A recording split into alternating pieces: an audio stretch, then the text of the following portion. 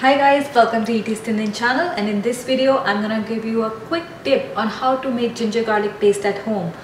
It's really easy to make and it's used in so many different Indian recipes. It's very handy to keep it in your fridge. So let's go ahead and start cooking.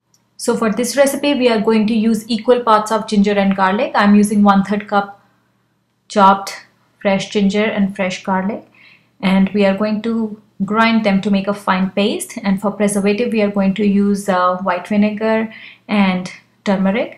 So 2 tablespoons of white vinegar and 1 teaspoon of turmeric. Now turmeric not only gives a beautiful color to the paste but also helps prevent the discoloration and acts as a preservative. So transfer ginger and garlic in a blending jar and simply add 2 tablespoons of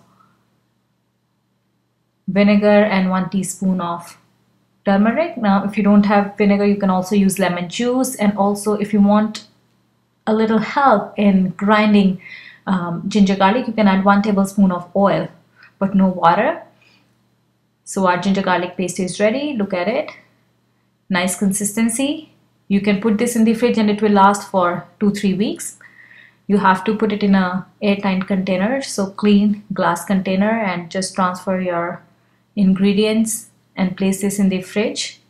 And if you want to put it in the freezer, you can use smaller containers. This is my previous batch that I had made. I did not use any turmeric in it, and small quantity, it was put in the freezer.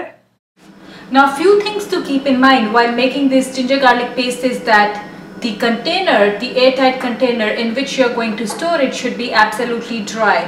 Also, do not use any water in this recipe. We don't need any moisture. And every time you take it out of the refrigerator, take the portion out that you need for your recipe and store it back again quickly. And the last and most important thing to keep in mind when handling this ginger garlic paste is that always use a dry spoon. Do not take it out with a dirty or a wet spoon. So now you know it all. Go ahead, make your own ginger garlic paste and enjoy.